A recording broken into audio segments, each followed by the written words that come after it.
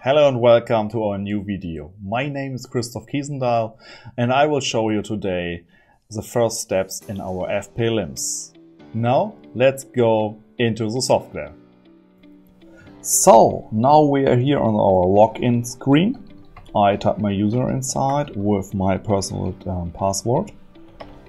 Go and enter. You see the loading screen, FP LIMS Standard Edition. And now we are in a welcome window and it's swept automatically into the analyze list because I configured it so. I want to see if I go to work, which analyzers are new. So now we go back to the welcome window and you see here on the left and on the right side shortcuts, and you can click with one click to go to the analyze list or analyze table format or certification table, qualities, or so on. And here is the logo. You can customize this if you want it, only to change one file, and you see here a picture from your laboratory or from your office for an example. So if we go for the first steps under formats, we are able to configure the analyze table formats, instrument methods, analyze print formats, and so on. Step by step we go into it. So here we have the analyze table formats, and to show you how easy it is to configure it, we go here now with a double click on demo, and under demo you see the ident fields and the elements for my view. I show it to you and we can say okay, we want to pick some more details, and we have here different types of elements or unassigned parts, and we can choose them, and you find it here, and then you can go up and down, pick it on the place that you want it, and go on save and exit.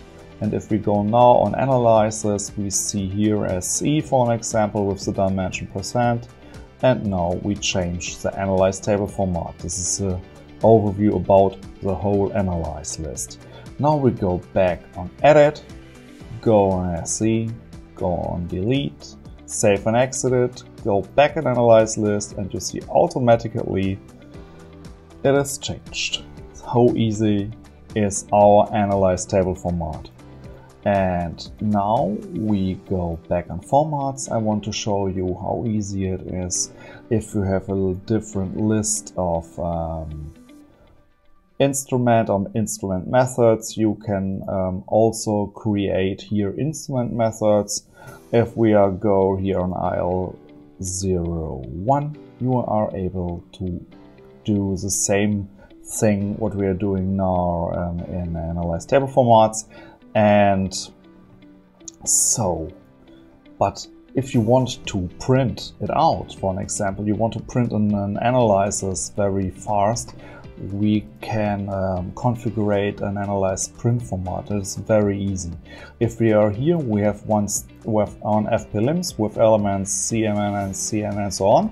And if we go on it to edit, you can go with a double click on it, or you click on edit with the pencil. And you see here the items, the header, and so on. And I want to show you how it looks like. If we go here on print, we go on the preview. You see into our FP LIMS, we loading a preview, and you see here how it looks like. And you see with a few clicks, you are able to print a whole analysis without any experience of software. So, and if we go now on basic tables, we are able to create whatever you want. You can create qualities with an overview and with different versions, for an example.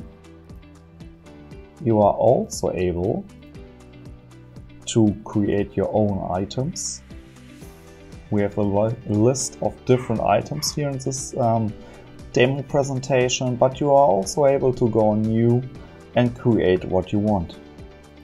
It's the same one like conversion factors or dimensions, dynamic scissorland, or instrument types, or the identifications. These are the ident fields, and if you want to put something like the date or an oven or something like that, you can create it over new and write it down. And it's very easy to start with our FP-LIMS solution.